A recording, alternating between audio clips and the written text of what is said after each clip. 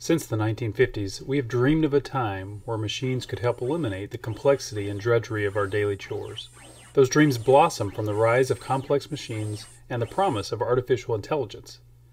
Nowadays, AI assists with many of our daily tasks. Artificial intelligence is the study of incorporating human intelligence into machine processes. For example, by mimicking the way a human can discern a dog from the background of an image, a machine can accomplish the same task. AI tools typically consist of algorithms that perform calculations. Each AI tool can be helpful in some use cases, but not applicable to all. Developers construct accurate and useful AI tools when they use data that has been conditioned, select an appropriate algorithm for use, optimize the level of human and machine collaboration, and clearly define the task. When built upon quality data, artificial intelligence can drastically improve a person's workflow, giving them time to focus on the more important tasks. Consider a pilot flying a plane. The pilot can use the radar to determine if there will be any imminent collisions with other planes. But if constantly watching the radar, the pilot may be distracted. Collision avoidance algorithms can examine the radar data, foresee potential collisions, and warn the pilot. This relieves the pilot from constantly having to monitor the radar. Conceptually, there are two types of AI. Narrow AI refers to AI technologies that can only perform specific individual tasks, such as predicting weather or identifying an object in an image. General AI is a hypothetical process where machines can fully imitate human intelligence. General AI may not emerge for decades due to its complexity. It's important to understand that although much of the excitement around AI is tied to the potential benefits of general AI, we are still in the days of narrow AI. AI fields are organized around different functions that humans can perform, such as seeing, speaking, and comprehending language. Each of these fields are then further subdivided. So the goal of AI is not to simply automate a task. It also includes delivering human-like responses and approaching problems from a human perspective to create trust in the tool. Based upon our experiences of developing AI capabilities and assessing those produced by other organizations, MIT Lincoln Laboratory describes an AI canonical architecture to discuss AI functions and workflows. First, data is collected from sensors across various sources. This data is then conditioned or selectively processed to produce the best available data. Next, we select an algorithm that best suits the application, and typically we judge by the type of data we have and the type of output we need. We then select the role of the machine and the role of the human. Finally, we need to remember that the workflow should always focus on achieving the mission. When carefully considered, these components culminate in a well-built AI capability. Let's examine this architecture from the perspective of someone designing a self-driving car. Modern approaches to self-driving cars rely heavily on AI to mimic how a driver would process decisions within the driving environment. Some of the challenges that self-driving cars face are similar to those that humans face. For cars to drive autonomously, they must be able to see their environment as a human does. Self-driving cars use cameras, radar, and LiDAR sensors as data sources to detect objects, measure distances, and capture motion. Working together, these sensors provide the car a 3D view of its surrounding environment. AI systems are dependent on access to consistent and formatted data. Data format is dictated by the hardware, the messaging protocol, and the developer or manufacturer. Sensor data will most likely be in a format that is not ready to plug and play with the AI infrastructure. Thus, a key early step is to condition the data, or transform the raw data into useful information that may later be used by the algorithm. One common data conditioning technique is to normalize the data. This action aims to change numeric values to a common scale without distorting their differences, like converting data from a sensor that quantifies distance in meters to match data from another sensor that measures distance in feet. If noise is introduced into the data stream, data cleansing will be necessary. Snow and rain may obscure sensor data. A front bumper camera may fail, causing images to become blurry or non-interpretable. The data cleansing process identifies and organizes usable data, while filtering out unneeded data and standardizing the remaining information. Thus, by beginning with useful data in a standardized format, we can improve the performance and accuracy of AI algorithms. Next, we consider which algorithms to implement. Choosing an algorithm for an autonomous feature depends on the sensor data format and on how independent the observations are. For example, Is the car tracking a new object, or is simply tracking movement of a known object? This can make a life or death difference if something appears in front of the self-driving car. When it comes to human-machine teaming, having a human in the loop is useful to handle corner cases, such as signs that have been defaced, keeping an eye on the system for when sensors break without notice, correcting unwanted behavior, such as a misaligned tire causing the car to drift, and validating appropriate behavior. Another way to look at the spectrum of human-machine collaboration is to examine the levels of automation involved in the act of driving by considering the capability of the AI system as well as the inherent risk of the activity. Low variability tasks, such as maintaining velocity, may be handled by an AI algorithm with relative ease. Many of these tasks may also be low risk. High variability tasks, such as driving in hazardous road conditions, are often better handled by humans due to our ability to generalize situations and to use intuition in decision making.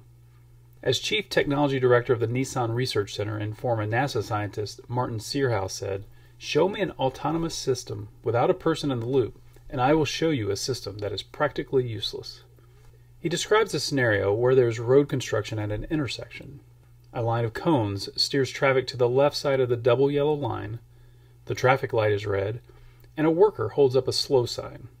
The car has to interpret the cone placement and the worker's behavior to understand that it's okay to drive on the wrong side of the road and through a red light in this case. These seemingly unremarkable situations can trigger convulsions in the brain of a self-driving car. Using the seamless autonomous mobility system, when a self-driving Nissan car approaches a situation like this, it stops and sends a signal to a human operator at a call center. The operator analyzes the situation before using the car's sensors and cameras to map out the correct course of action. Control then reverts back to the AI, which carries out the instructions. This information is then sent to all other nearby self-driving Nissans so that they can solve the problem without the human in the loop when they approach the same intersection. Searhouse compares this to air traffic control. There are two pilots in the cockpit, but they still need air traffic controllers. Now let's revisit these steps in greater detail, beginning with data. Many modern AI applications are built using massive data sets that are used to train the algorithms. Data is collected and conditioned for the specific task. However, there are some misconceptions about data. People often assume that data already exists. A good data collection mechanism is already in place. Data is collected at a level of fidelity that quickly answers our questions, and data is easily accessible. The starting point for any successful AI workflow is identifying the data requirements and ensuring the right data is collected. It's easy to understand how bad data can lead to unreliable answers. No matter how sophisticated the algorithms are, bad data simply leads to bad results. As previously stated, some data issues may be fixed using data conditioning, which includes detecting and correcting corrupt or inaccurate data. Real-world data is often incomplete or contains inaccuracies. AI models trained on low-quality data provide unreliable answers. Data collected for a different purpose may not provide the insights needed to complete the task. One needs to be cautious because AI algorithms will give you an answer, but not indicate how flawed it is. One good demonstration is the husky or wolf experiment.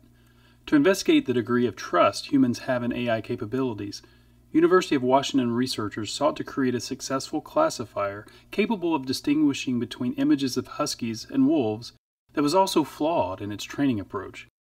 The researchers tested their classifier by introducing new images of wolves and huskies. Even though huskies are very similar to wolves, the system managed to label the new images husky or wolf with approximately 90% accuracy. The results were impressive. However, after running a function capable of explaining why the algorithm managed to obtain such good results, the researchers clearly demonstrated that the model was basing its decisions primarily on image backgrounds. In both the training and the testing datasets, the pictures featuring wolves usually featured a white, snowy background, while husky images did not.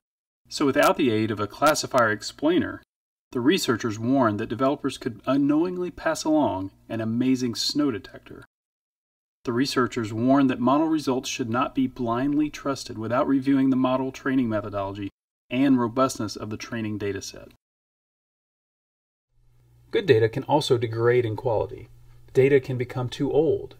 United Airlines used flight pattern data to gain insights into the number of airplanes needed and increase demand timeframes. Analysts discovered that they were overestimating potential revenue by billions of dollars because their model included irrelevant old data. Lower quality data sets often feature certain characteristics. We can attempt to improve data quality through manual evaluation and profiling the data to identify issues. We may also improve data quality by processing the data according to applicable rules. For example, to avoid errors in processing financial data, you could round every decimal value that has more than 2 decimal places to the nearest cent. Modern data conditioning techniques forego manual processes by letting machines automatically process data to improve its quality. Overall, the best way to increase data conditioning efficiency is to let machine learning algorithms identify new business rules and have humans correct misidentified rules. As an example, YouTube uses this approach when flagging videos with suspected inappropriate content or copyright infringement. Now let's talk about algorithms. First, AI and machine learning are similar, but not the same. As we said earlier, artificial intelligence is the study of incorporating human intelligence into machine processes. Machine learning is actually a subset of AI, where the goal is to identify patterns within data to make decisions. As described in the Husky or Wolf application, machine learning algorithms are trained on a data set where they learn how to perform their task. The algorithm uses an internal metric called a performance criterion to measure its performance and then recalibrates to improve performance. Machine learning algorithms generally require a lot of data to make accurate predictions. If the data is of low quality, or if there's insufficient data, the model's performance will be unreliable. Let's examine the 3 types of machine learning algorithms. Supervised learning relies on labeled data to train algorithms on a way to predict the labels for an unforeseen data set. There are 2 supervised learning applications. The goal of classification is to predict a discrete set of classes or labels for an object. For instance, when trained on a set of images featuring either a cat or a dog, a supervised learning algorithm predicts whether a new picture contains a cat or a dog. In regression, we could use supervised learning to predict a continuous variable, such as the travel time between 2 locations. For example, given all of the possible routes between Boston and New York and the time it takes to traverse each segment throughout the day, Google Maps uses supervised learning to estimate the current travel time or predict future estimates. In both classification and regression, supervised learning algorithms take labeled training data to build a model, which then predicts the label for test data it has never seen before. Let's go into more detail about one of the more well-known supervised learning algorithms. A neural network is a computing system inspired by the human brain and is composed of various components. Nodes are akin to the neurons found in a brain. All layers are simply collections of neurons. Nodes and layers are connected in various ways, and these connections are like the axons that carry messages between neurons in the brain. The functions and weights can be viewed as nodal and connection settings that may be changed to improve model performance. The input layer receives data. The output layer produces the model's final results. Layers that exist between the input and output layer are called hidden layers. A neural network with more than one hidden layer is called a deep neural network, which enables the neural net to approximate more complex functions. The neural network learns by producing an output based upon a set of inputs, comparing its output to a desired output, and attempting to decrease its overall error rate. It improves by doing this learning process many times, using a diverse data set. Neural networks have proven in multiple applications to produce very accurate results. However, this comes at a cost: lots of training data. Neural networks can also be quite large, driving higher computer memory and processing requirements.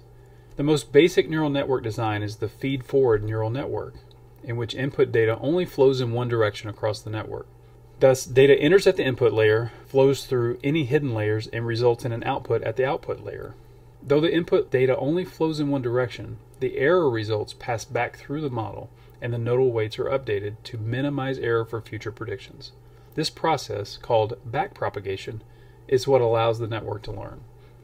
There are several different neural network variants, each with their own strength. Let's take a look at a few. Convolutional neural networks are very useful for image classification. A convolutional neural network is a type of feed-forward neural network that interprets each region of an image separately by convoluting or sliding a filter across the image, aggregating small spatial regions together. For example, in our Husky or Wolf classifier, a feed-forward neural network would produce a classification by interpreting the entire image at once, but a convolutional neural network could interpret image features, curves, shapes, color changes separately. The advantage of viewing the image by region is that the convolutional neural network learns what a dog looks like regardless of where that dog is in the image. Recurrent neural networks are very useful for speech recognition applications. A recurrent neural network has input data flowing across the network layers like a feed-forward model, but it also reintroduces segments of past information, like a feedback loop, to better understand the present. This provides a temporal quality to the process, which in effect offers the model a memory. For instance, each time a user attempts to invoke hands-free control of their mobile device using a short trigger phrase like "Hey Siri" or "Alexa," the device is applying this recurrent approach to determine if the user actually said the trigger phrase. Deep belief networks introduce a novel training concept that minimizes problems in backpropagation and offers good results based upon smaller training sets. Let's return to our self-driving car example. We would like to use machine learning to recognize the car's surroundings. We have a set of images from the onboard camera, and we would like to identify what objects are present and where they are located within the images. This goal can be broken down into 3 tasks. Image interpretation is a data projection step, which identifies the location of all of the objects and provides a representation of those objects. Label prediction identifies what each object is. With both the car and the objects moving, we would like to track those objects over time. Unsupervised learning derives hidden structures from unlabeled data. The goal of unsupervised learning is to discover interesting information about the data itself. To do this, unsupervised learning uses 2 general approaches. The goal of clustering is to find clusters or similar groupings within the data. As you would expect, items in a cluster are similar to each other in some way, and different from items in other clusters. There are a variety of clustering algorithms available, and the proper choice depends on the shape of the data. For some algorithms, the number of clusters needs to be estimated before training the model. For others, the model will estimate the number of clusters while learning. As an example, an algorithm using a clustering technique is presented with a data set of pictures featuring the faces of 6 unidentified people. A well-tuned clustering algorithm should evaluate the data features and divide the pictures into 6 distinct clusters, where each cluster contains photos of the same person. The goal of data projection is to maximize the available information found within the data. One approach is to use principal component analysis to reorient the data in a way that maximizes the differences within the data. This exposes differences between data features and allows classifications to be made more easily. Principal component analysis, along with non-negative matrix factorization and scaling, are also used to condition the data for other machine learning algorithms. The advantages of applying unsupervised learning are that unlabeled data are abundant and the algorithms do not have to rely on human experts to label the data. One downside to unsupervised learning is that it may not provide useful information. For instance, in grouping pictures featuring 6 distinct people, the algorithm may create 6 clusters, but may base the groupings on the background color instead of facial features. The algorithm has no truth source to determine how it should be grouping. Reinforcement learning places an algorithm within a well-defined interactive environment, where the algorithm attempts to choose actions that result in obtaining the highest reward. The algorithm uses trial and error, as well as feedback from the environment to identify the next suitable action as it attempts to achieve the highest reward. The most well-known examples of reinforcement learning are those in which an algorithm learns to play a board game, say chess or Go. In reinforcement learning, the learner is active and constantly interacts with the environment.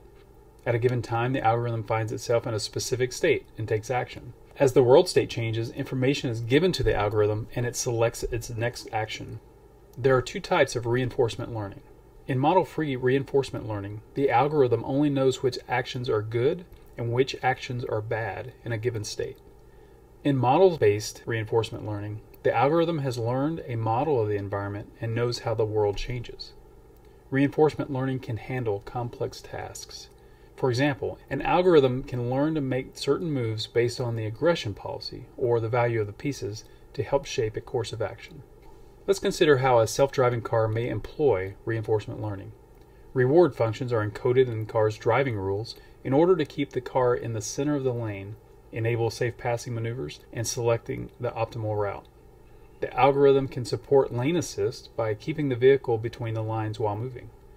The algorithm applies that data with these rules to make decisions.